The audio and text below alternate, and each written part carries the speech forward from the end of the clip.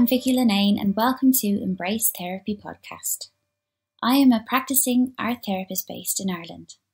In each episode, I will interview guests from various fields of therapy and well-being with the aim to encourage healing through embracing therapy. Hello everyone, welcome back to Embrace Therapy podcast. Today I have a very lovely podcast for you. It's a bit different to the usual one because it's a collaboration with Soearth Projects, which is the place where I work with Heidi Morrison, the art therapist, in her beautiful creative arts therapy service for children, adolescents and adults. And it's based in in County Kildare in Ireland. So it's a beautiful chat between many creative arts therapists that work in the centre. So it's a little bit different than what I usually do, but I'm sure you'll find the conversation and chat very inspiring and thought-provoking. So what's the conversation about? We talk about the creative arts therapies and the healing that can occur when you do go and attend a creative arts therapist. So Heidi Morrison is one of the people in the conversation. She's the co-founder of Soearth Projects and she's an art psychotherapist. And Heidi delivers, supports and advocates the integration of ecotherapy approaches in her clinical and group-based work. And we also have myself, an art therapist, and I suppose everybody who's maybe listening has an idea of what I do and what I offer. But yeah, I suppose it's another kind of side to me, I suppose, in the work that we talk about. And you can hear a little bit about that in today's podcast. We also have Rory Adams, a senior music therapist and clinical supervisor. And he has lots of work experience working in the community as a musician, in both community and educational settings as well. And Rory qualified as a music therapist in 2005 at the Welsh School of Music and Drama in Cardiff. And he followed this in 2010 by completing a master's programme in research methodologies. So Rory adds a lovely element to the conversation, bringing in his experiences as a music therapist. We also have Marguerite Collins, a music therapist based in Dublin. Marguerite offers music therapy through the HSE in 2 different services in Dublin, alongside her own private practice based in Soearth Projects in County Kildare. And lastly, we have the Dramatherapist Tracey Costello, who we already know, who's been on the podcast, but just for those listeners who didn't hear that podcast episode, Tracey runs her own private practice based in Dublin City, and she also works as a social care worker in mainstream residential settings with adolescents.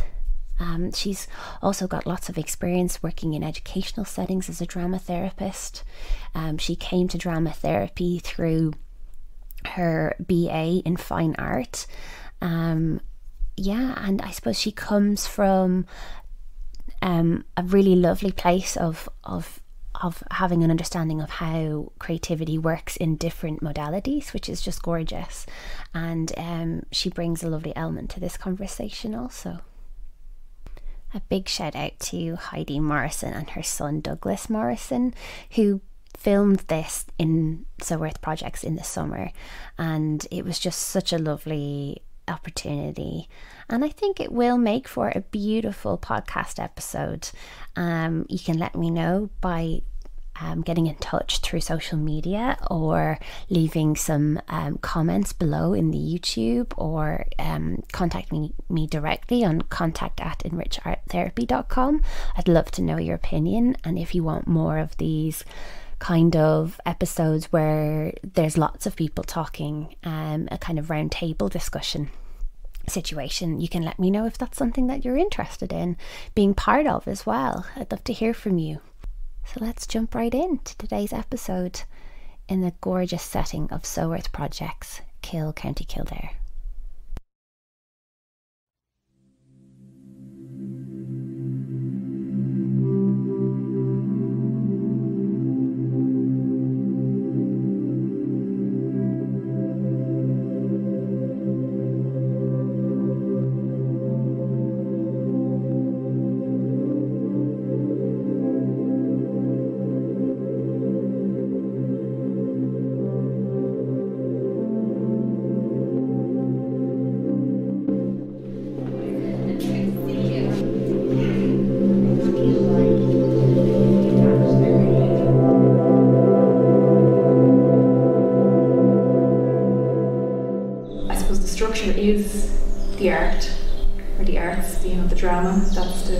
to the process, but it expands with the individual and it transforms as well. And it's, I suppose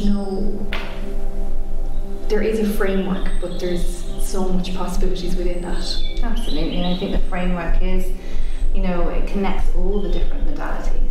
And if we were to explain what creative art therapies were, in a sense of that defined piece, the different modalities. We've got the music therapy, we've got the drama therapy, we've got the art therapy and dance and movement. And with all of those pieces together, I suppose there's a few things that we have in common, but the main thing is that playfulness within the framework that you're talking about. And I think the framework is that piece of the therapeutic relationship as well. How we can... Absolutely. Yeah, I think so. I think it facilitates that space, but the process, you have your ABCs and your structures and your frames and your procedures, I suppose, but they're on the outset. I think the red thread through everything is our primary mode of communication is the creativity. So either whether it's music, dance, it's an expression, and that's really what we offer. That's a bit different, So thinking about our way of communicating, it doesn't necessarily have to be through language, No, absolutely. Because language is quite limited as well, especially when you think about trauma, and a lot of our clients would bring in a lot of experiences that they don't have words for. So I think creative arts therapists, I would say that is our red thread.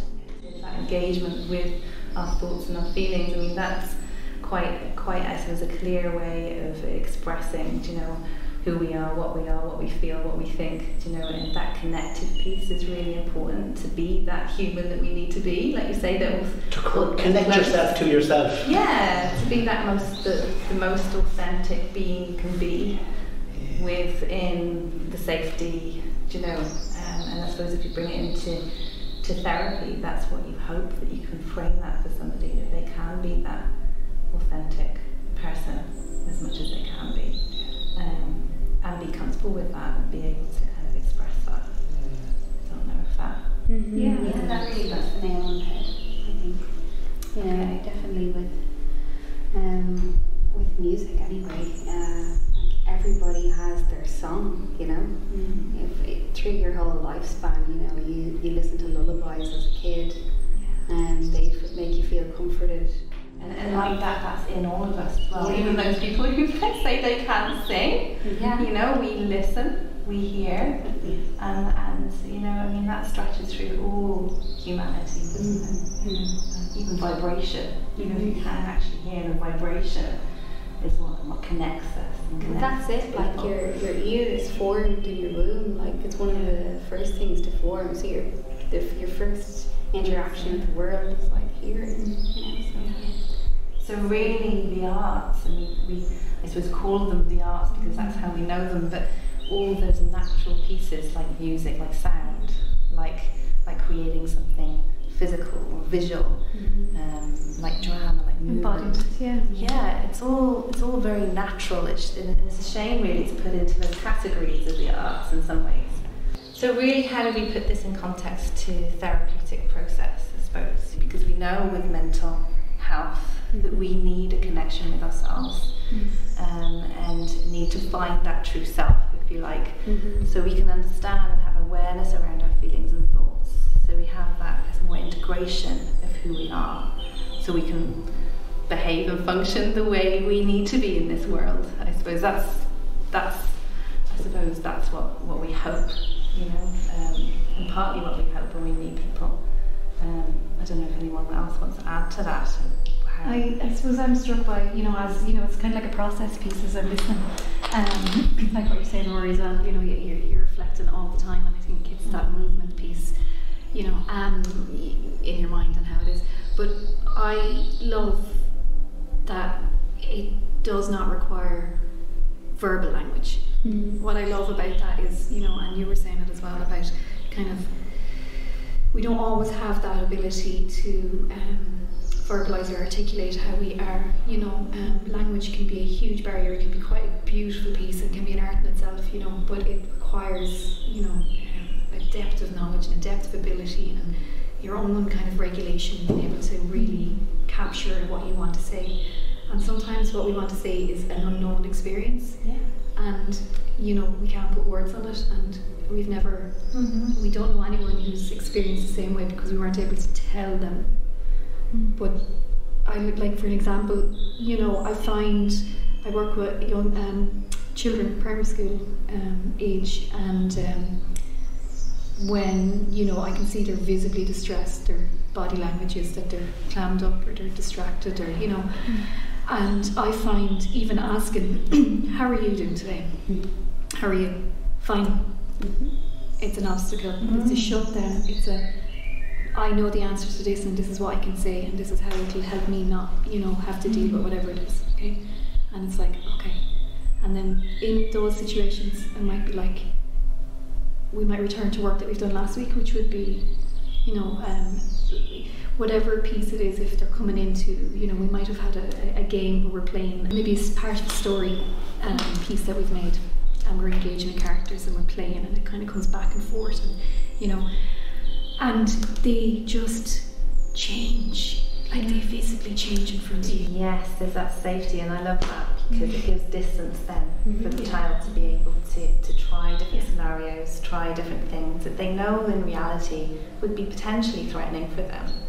And that's the beauty, isn't it, of being able to play in that playfulness. There's like a gentle directness, Indian directness. Yes, it overcomes those obstacles of language and what I should say and what society is telling me that if I say this then this will happen, and you know, my mum will be upset or my dad might be in trouble, or you know, all these different things, you know, these are just kind of other examples. But in the, and I've mentioned liminal again, that liminal space, that kind of that between space of the therapy space, the possibilities are endless, and they can be safe and they can be contained. And they can be just left with, you know, and that process is like that body memory they're trying out with the dramatherapy in different ways. I mean, there's roll and there's tactile, and it's all kind of, it's almost like an application of going, you might learn along the journey with the young person or the adult, the client. Right, I'm understanding my connection with you is that we seem to work really well with the sand, or we're working really well so individualized with the script, you know, and it's a dialogue that happens, you know, and it's very in tune. It's in tune with the particular task you're working. It engages you. You are there. You are so present for it, and their experience of your presence is that co-regulation piece. It's the basis, you know. And I suppose maybe that's part of the framework, and then from there, that's when it's like maybe the canvas is primed, and then you can kind of go with whatever you want to do. So on that, how important co-regulation is and the primary caregiver, it just makes me think about that relationship part that you mentioned, Heidi, and also the play that you brought in as well. Like, we learn through play, so when we think about co-regulation, like, that is a lot of the time peekaboo. Simple game. Such a simple, you see me now, you don't. There's a vulnerability in that. I see that in my clients every day. So when they come into me via a child, because I do actually work quite a lot with children, as an art therapist, I find my main job is regulation. And it is just body work. Like, how are they today? How do I attune to this person? How can I meet them where they are? And then eventually the journey becomes, I suppose, exploration of their inner world. And we get to map that out in the session, and then they get make sense of that. It's such a privilege in that. But again, if they're not regulated, they can't get there. They can't make any sense. And the sensory piece of that. The materials. I mean, as art therapists, we have a spectrum of materials that can actually regulate, you know, and to give that kind of grounding space for them to actually be able to interact with things that are potentially quite difficult for a child or an adult. So like if let's say, for example, I have a child coming in and they have a new sibling at home. You know, this thing of like, I have to split my time with mum for this baby. They're angry, and there also is a bit of grief there because it's a loss, you know. So they might grab the clay and they might actually pound and stretch and punch this clay. They may not have the words for that at age 6, but they can get that expression, and that can be witnessed, and then that is so powerful. Absolutely, and work through as well. So some little kind of, you know, even words might come out through that, and you'll be able to kind of mirror that, you'll be able to kind of support that, facilitate that expression without it being chaotic for them. And it's a real validation as well, because you're acknowledging with absolute unconditional positive regard, you know. It's just acknowledgement and going, you're absolutely okay to express that. You know. Absolutely, and it's safe to do so. Whereas I suppose, you know, in a busy household, you can imagine how, you know, it's very difficult not to respond and react to a child when they're losing their rag or whatever, you know. So, and that's, I mean, we all know what that is. But a space, a therapy space, not only gives a neutral space for the client, but it also gives a space where they can explore what they need to explore in the safety framework, knowing that it won't be pushed back on them, and they'll be heard and listened to, which is really fantastic. It's kind of a separation then piece of kind of feeling that this won't impact my family. Because we are, like, I mean, as a parent as well, I understand that you just want things to go well for everybody, and you will kind of, look, just calm down, you know. You'll do that even as a parent. You're like, look, I'll tell you what, just relax there for a minute and we'll sort this out in a second, because you're not able to often give that space for those processes, especially if it is a busy household. And this separate sacred space for the individual can facilitate, you know, support that journey, you know, and back into that integration as well. Integration. And the integration is key, isn't it? Because if all their parts are not validated or understood or connected to themselves, then they're going to act out. They're not suffering from things that they are doing as a maladaptive behaviour as such. That they can be what they need to be and express what they need to express without that destructive element to it.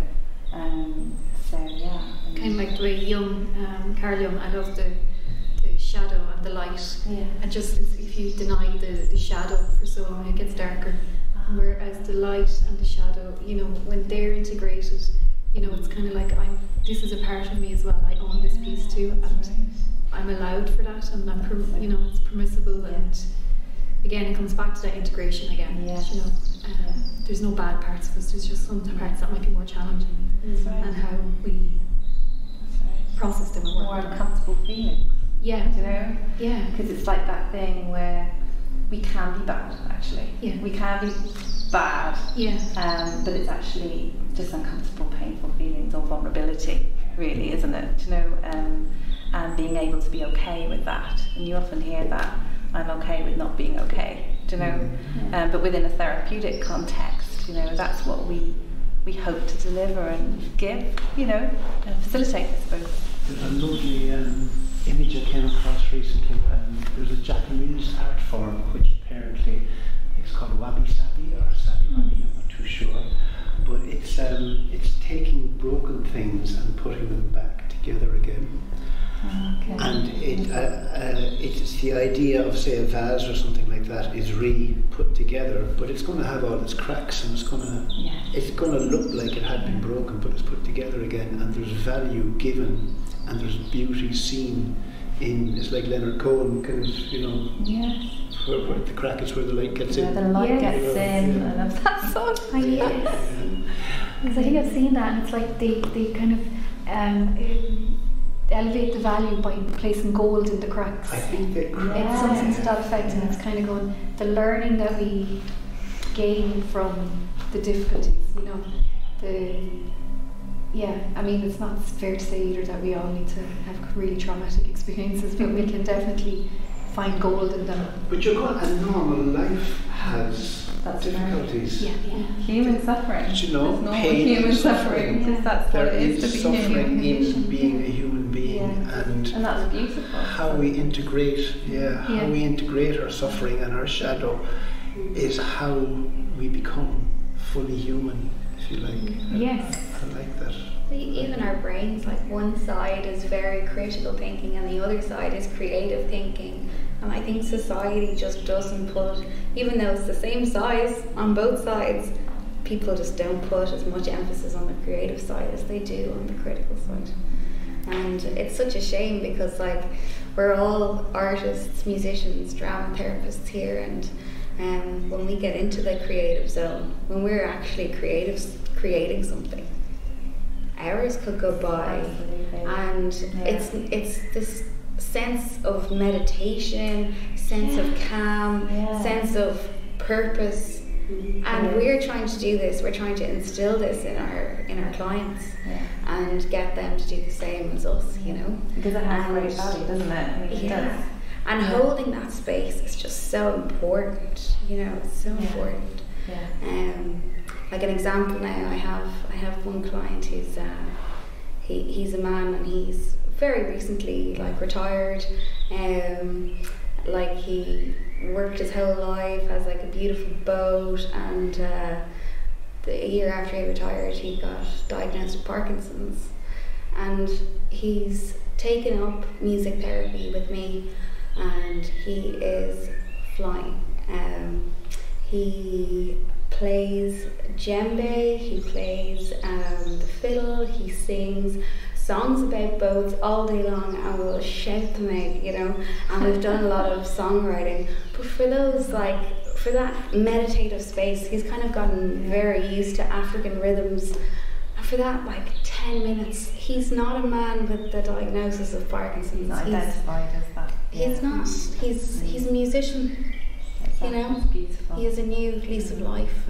It's had meaning and purpose. Yeah. And we as humans need that, don't we? We need that. Yeah. We need that relationship with ourselves. For sure. I love that idea of meditative space because I think that that's also that red line between us, you know. And you know, Vicky, we know about flow as art therapists, and how flow is, I suppose, the word that we can identify as being that space, that meditative space, where you're in the moment and time goes by. I mean, I was working within a group in a hospital setting there recently with adults, and amazing process. This lady just didn't realise that 2 hours had transpired, and she was like, she kind of lifted her head and she goes like, what time is it? You know, she was really lost in the moment, and she said to me, well, it was great because I felt like I didn't have to think. Do you know, I just could do and just be.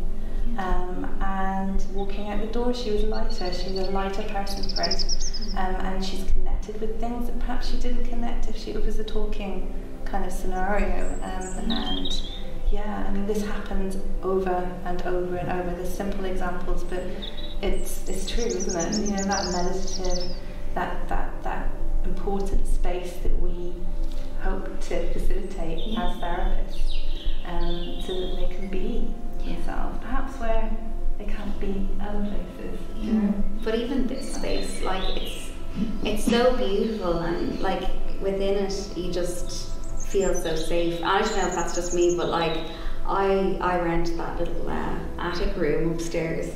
And I think it's because I grew up in an attic as well. It was always like, I'd run upstairs whenever my brother was chasing me around and hide, you know. But like, I think that comes across with my clients. Like, I've created the space safe for myself, so it almost like exuded onto them. Yeah. Oh, that's really good to hear. Because, you know, it is about that safety, that play space, that feeling that it's not overly clinical, you know, that it's a place where they can relax and be.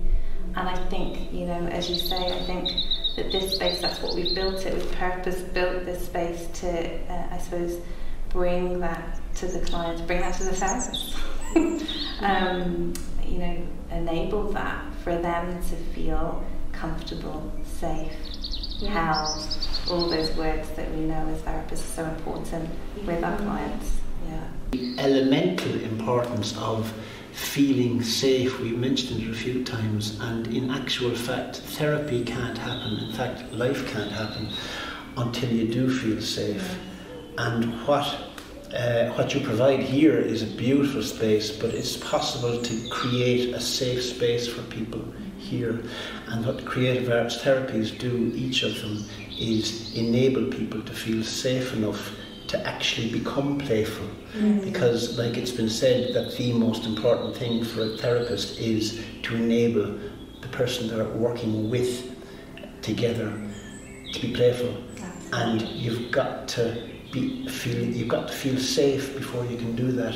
And you can talk about that in a kind of but we've talked a lot about embodied things as well, and it occurs to me that creative arts therapists are expert at being with somebody and being able to contain whatever the energy is. I think that's what creative art therapists are good at doing, is meeting the real person where they're at without expectation of anything, actually.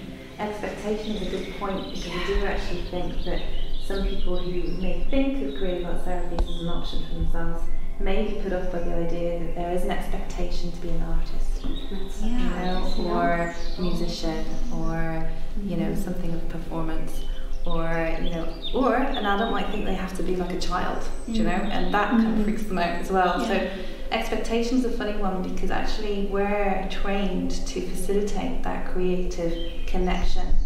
And of course, anybody walking into a space may feel intimidated by the process. But actually, at the same token, they realise, I can do this. I can connect with this. I don't have to be an artist. I don't have to be a musician. I can be me here. And I think that that's the beauty, as you say. Creative arts therapists are trained to facilitate that. And I think it's an important point, actually, that one shouldn't be afraid of coming to a creative arts therapy space. You do not have to be proficient or professional or child. You don't have to perform. It's not performance. Yes. In our sessions, depending on what's presented to me, I will do songwriting with them. We'll experience things together.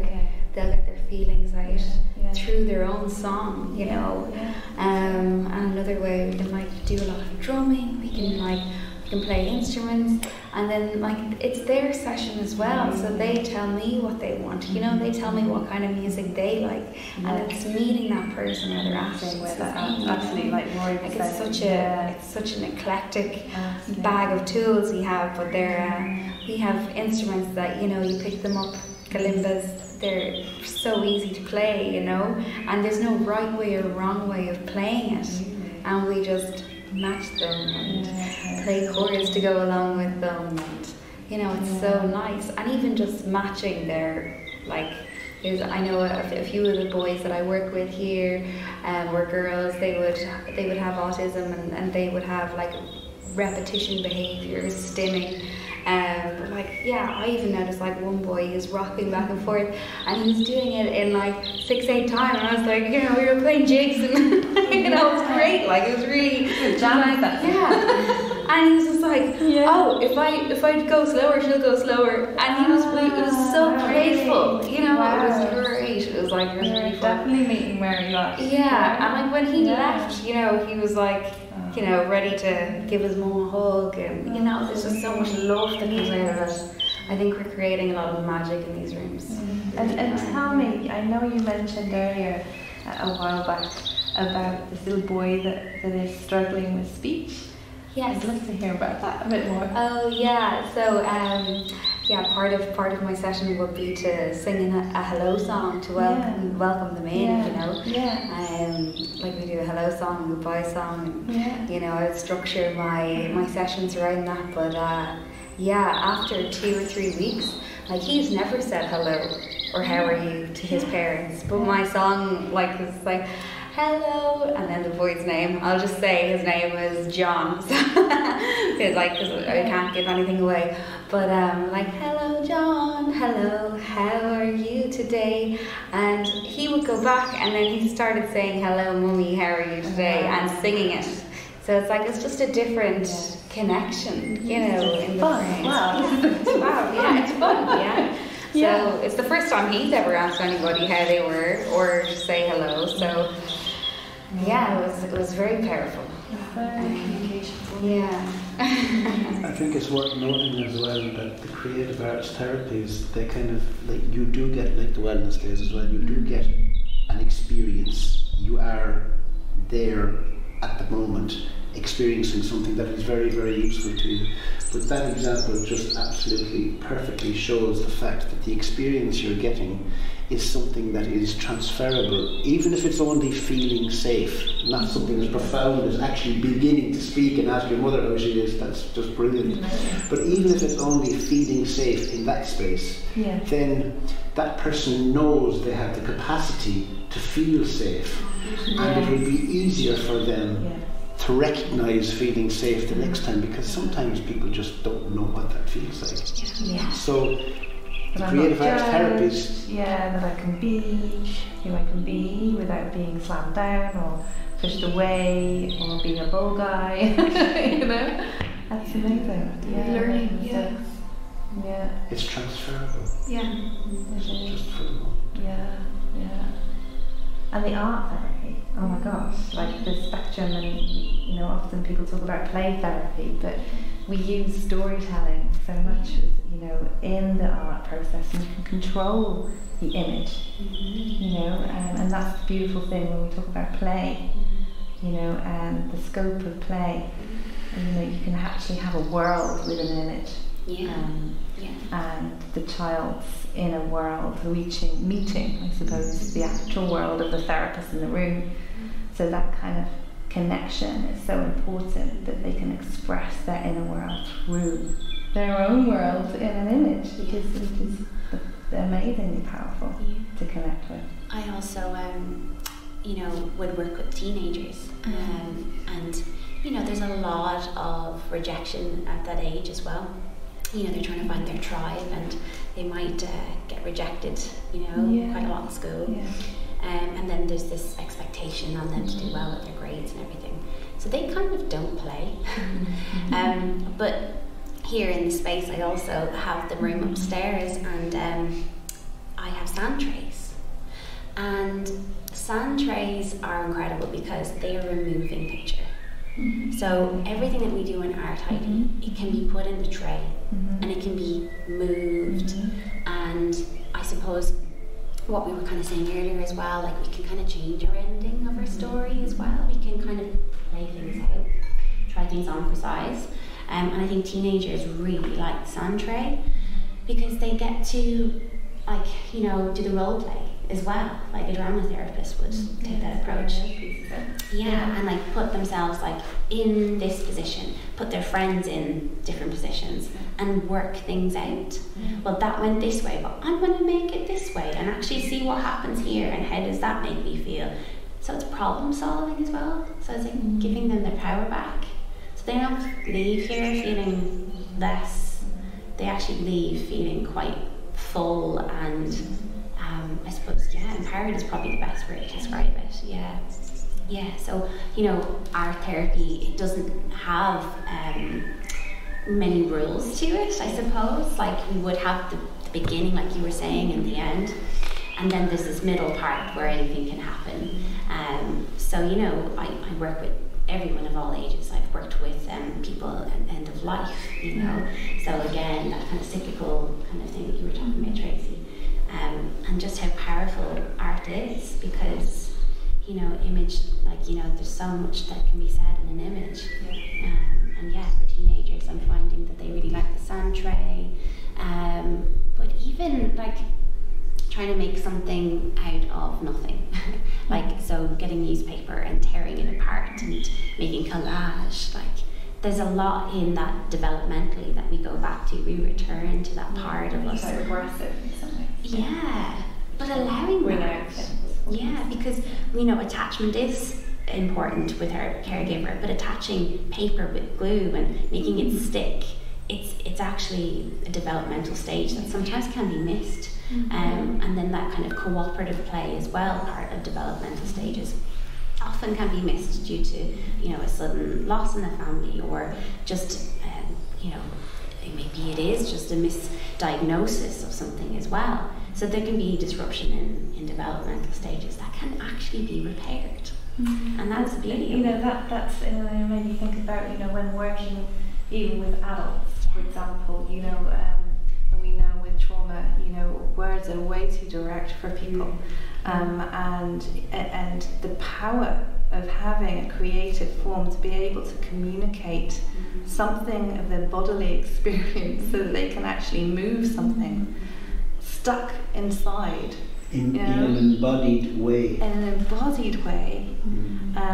It's such a powerful thing. And for adults who've never had the opportunity to process, to work through the trauma that sits within inside them and traps them actually, this vehicle that we have named through art can be such a powerful vision, I suppose a powerful medium to use, you know, and I see it with my clients. I mean, I have many clients that I'm thinking of right now who use this as a space to kind of move on with their feelings, and you can see, you know, the change in their lives. Like, it's incredible. They can be with themselves a lot more in silence. Do you know, whereas before everything was just trying to fill those gaps, and to manically whatever behaviours they might pick up along the way to try and manage their lives in that way. So it's very, you know, as we know, it's very a sensory experience. It's a very embodied experience to be able to kind of put something down, to externalise something. When you speak of trauma and an awful lot of the difficulties that we human beings experiencing as human beings is actually stuff that we haven't been able to process. I mean, something of itself isn't traumatic unless you're not able to kind of work through it and get, you know, and move on from it. And I would say actually even more so that the creative arts therapies are useful for people who have that kind of a situation, some trauma that they need to work on, or some developmental trauma or whatever. That's horrific. It actually has to be through the creative arts, because you do not have trauma lives in the body. It's an embodied thing. It's an embodied experience, and you must work through the body, and you must work through the implicit, and you must work through the symbolic and the metaphor and such like to try and approach it, because you cannot approach it cognitively. You can't actually talk yourself out of being traumatized. You have to actually physically embody development through it. It's gotta come. You're going from the body up, you're going from the bottom part of the brain up to reach down where the cognitive can then go, so that's what was going on. The story comes much later. The experience, it's experience first, and then you try and make sense of it. But if you can't, first of all, kind of process the experience that you've had, it's just in there trapped and waiting to be dealt with.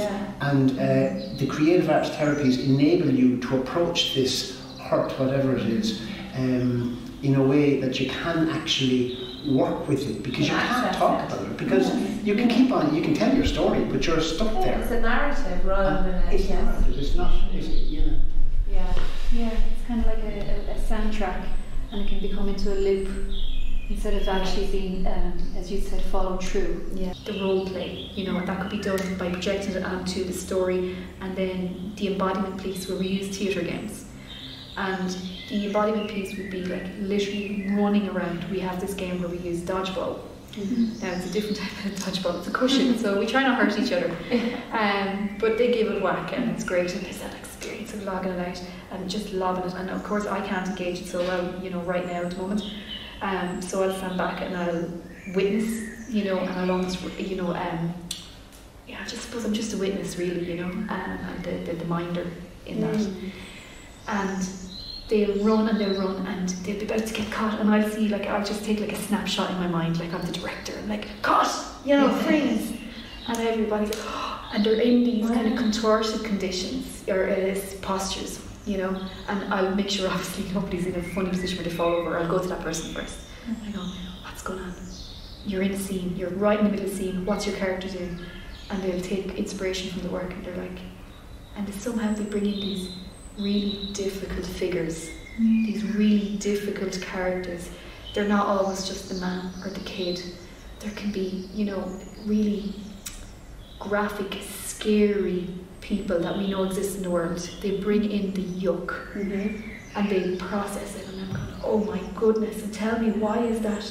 Why is this guy Peeping Tom? You know, right, and what's his story? Okay, great, and what's he going to do? Okay, and then we just, okay, go back to it again. They all unfreeze and they'll do their pieces and they'll run through again, and then they'll come back and they'll reflect. And it's a kind of a case of going, how is everybody? We need to de-roll. You know, we need to separate ourselves from the character piece, but let's reflect on that. What was that like? You know, what will you remember about this session? Oh yeah, I thought it was so funny when you said that, you know, such and such, you know, and then someone else they'll offer, yeah, but he was really creepy. Yeah, he was really creepy. Yeah, no, I mean, that was really weird. And there can be some kind of little validation of it all. And then it's just left there. It's like, right, well, that was the story. That's great. You know? And they didn't even realise it. And you get themes of abandonment and fear and things where there's that kind of, I shouldn't really be talking about this. Yes. But yet they need to process it, and they process it in those ways, in those really monster scary, and they get to process them as the monsters. Do you know what I really love when you're talking here is that we're almost like facilitators of this thing that they didn't know they were doing. Do you know, like it's like an engagement. And we know that with mental health, you know, the biggest problem is engagement. You know, and that obviously means, you know, someone to facilitate or to connect with their thoughts and feelings. You know, and how this process, like this process, can nearly kind of guide them into them without actually them knowing that they're engaging with it, and actually then finding out later, oh, I feel better for that. That's kind of lifted something for me. I've connected with something in a genuine way. What Heidi picked up from your story is the fact that the guys didn't know what was going on, and then this amazing integration happens where they're all almost like parts in their own story and kind of like in each other's story of having. But what's amazing as well, okay, so the guys didn't know that they were engaging in really deep therapy in that situation. You didn't know either what the story was. It wasn't important that you knew. In fact, it was important that you didn't know, because it couldn't unfold if you had a kind of a camera action stuff going on. It happened because it's organically. It was organic. Absolutely. My thinking brain would have gotten in the way. So we're as attuned as we can be. We are just letting and holding and with the parameters of the safety of the space, you know, and it is a development and it's a journey and relationship that, like that, we were talking about the phases of a session, but the phases of the process of the journey can be like, you could have 4 or 5 weeks where it seems superficial, you know, where we've just played games, you know, or I mean, you know, and you'll question kind of going, am I there for them? Am I supporting them in the right way? You know, and they might be questioning going, should we just play games, you know? And it just layers. It just layers and layers and layers. And I suppose it's the trust in the process as the practitioner. And for the clients to trust the process, that they keep coming back. They're not really sure why they keep coming back, but they come back anyway. And then you get to that middle stage where it's kind of going, oh, we're here. We've arrived. And you see the differences. And like that, you trust it because you are confronted with the unknown. And you have to trust the process as creative art therapists. You have to trust the process, because then the client can trust then their play process, and also, you know, their explorative kind of process. You know, what they need to kind of connect with, engage with. Like you were talking about doing some like nature outside as well. I'm so interested in nature-based art therapy. Like ecotherapy is kind of, I suppose, a trendy thing now, but why is it trendy? We've been locked up for 2 years. Like, you know, we need some connection again with nature. And, you know, I think Soearth is just incredible, Heidi, in that way, because obviously the mother of all of us is, you know, Earth, like, you know, so thinking about it that way, but we naturally regulate when we're in nature. If we go for a walk, if we go for a run, feeling our feet on the floor, it's a body connection, you know. So yeah, bringing people out into the garden, it's just incredible. Do you bring your sessions out there? Quite a few times. It doesn't matter what the weather is like, actually. You know, if people have a relationship with nature and they are comfortable in nature, some people, you know, it's not for everybody, but absolutely with most of my clients, they want to go outside. And even if they're not outside, they bring it in. I can hear the birds. Oh, that's a tractor going by. That reminds me of my granddad. Or, you know, brings up things. Totally does. It's provoking, yeah, definitely. And I love the idea of using nature, because we all use nature, you know, as a symbol. And we talked about symbols earlier, but, you know, using them as symbols of play, you know, of story making, of connections, of thoughts and feelings. It's fantastic when you do use natural materials.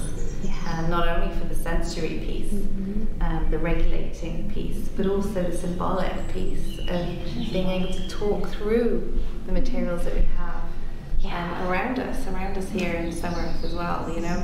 And again, it's a private space, so people feel safe here when they go out and they can explore. So it's a very integrated experience, really, you know. Every sense has been stimulated. You know, I recently heard an OT talk about 8 senses. We don't have 5, we have more. Group work as well, and how group work really can be facilitated in this space. And this space is kind of used for groups and things. I know, Rory, we were doing self-care groups together. Wonderful for participants and for facilitators. It was a very lovely space to work in, and circle drumming outside or inside is brilliant, and we've done that, and we've done improvisational music, responsive at a group level to the group that is present in the room, as some of the group are creating art, visual art, and it's been great. It's a lovely space to work in. It's great to work with you, Rory, because I think from, you know, using the different, you know, arts and bringing that to a space where it's framed therapeutically, even though it's not strictly therapy, it's using it as a framework around how we work with people. I think it's very powerful for people to feel, that as a group, as a team, they can connect with themselves, connect with the team, and feel that sense of kind of space for themselves for the day. So I think that was really good. It was lovely to, because part of what it is you offer is to get out into a working farm as well, and to see the different aspects and the what would you call it, the biodiversity and environmental interest that you have here, and the enthusiasm for it, and to see different responses. You know, like some people were reminded of, you know, I grew up in a farm, and some other people had never been in a farm before, and it's just lovely to get out and to be together in nature is just. It's just lovely. Well, it's very much, isn't it, that reciprocal kind of relationship. You know, we I suppose we don't give, but we enable the space to be wild as such. We get so much from that as well, you know, mentally, physically, you know, and that's the vision really, is that connection with nature. It's a lovely space. Yeah, thank you. It reminds me all the time working with somebody, say, with intellectual disabilities or something, that I have so often realised that in working with somebody with intellectual disabilities, we are facilitating something, but always you're actually getting so much yourself as well, and that isn't said enough for those people that you work with often. But it's the same with nature, like, you know, you're doing this and that and the other for nature, but you're getting so much back, and this Mother Earth is kind of saying thank you very much with kind of, you know, every bit of extra oxygen that's coming our way, and every bird song and all the rest of it. It's a lovely space. Oh, it's fab, you know, and you know, that integrating of the arts as well with that, you know, for the day, for people, for staff. You know, for people who help people, I think it's so important that we offer that, and that just getting away from the office and feeling, okay, I can do this. They don't have to be artists again, So I think that was the initial concern, which is natural, a concern like that, because it's out of my comfort zone. I'm not an artist. What am I supposed to be doing here and all this kind of thing.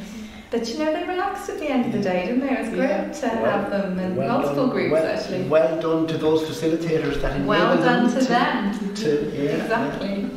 I can only surmise, though, the experience of being here as, it's reflective of the transformation piece of the journey with the client. But nature isn't static.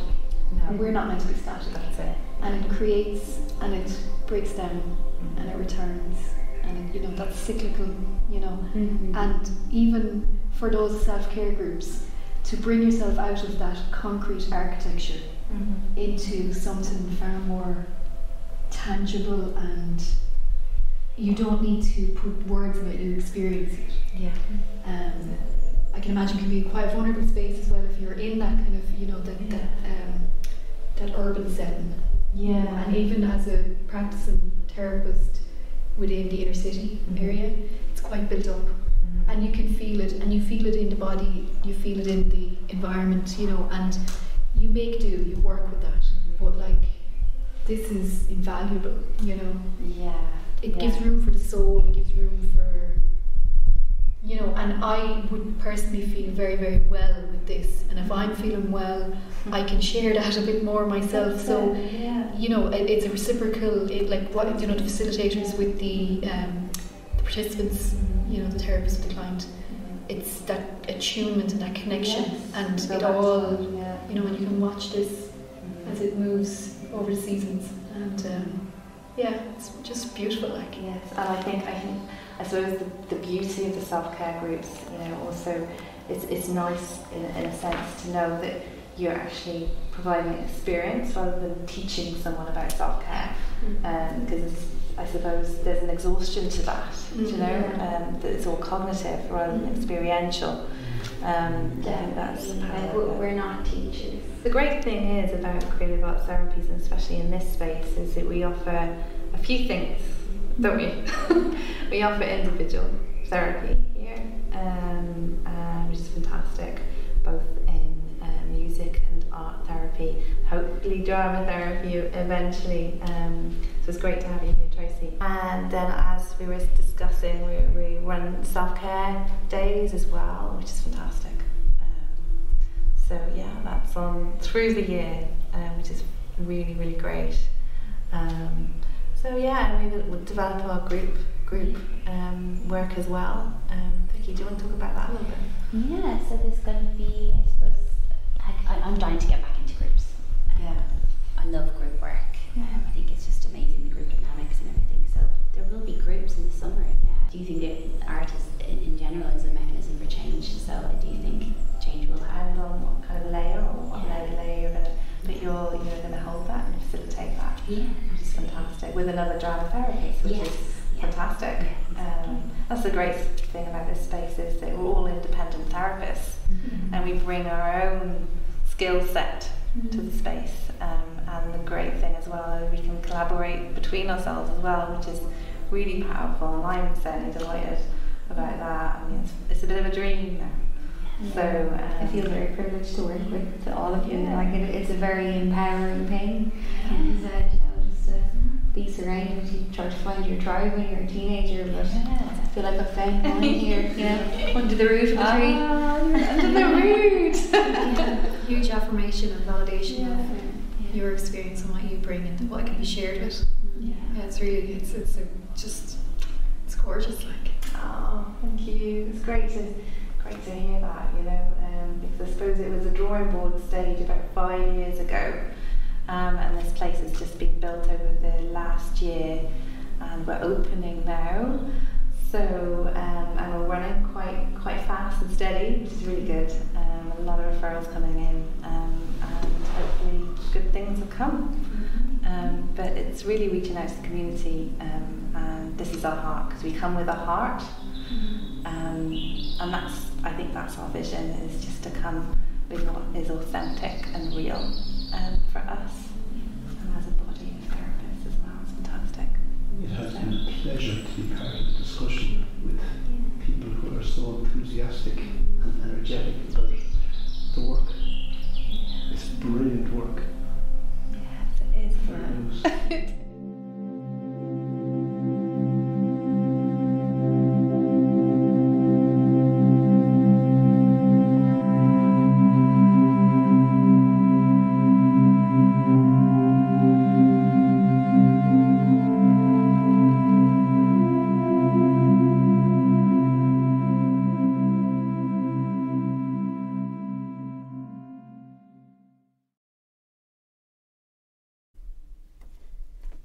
I really hope that you enjoyed today's podcast episode.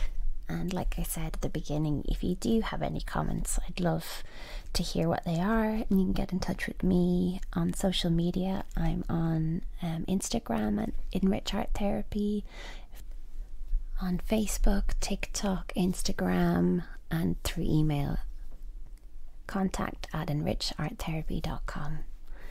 And I'll see you next week for a new podcast episode. Take care.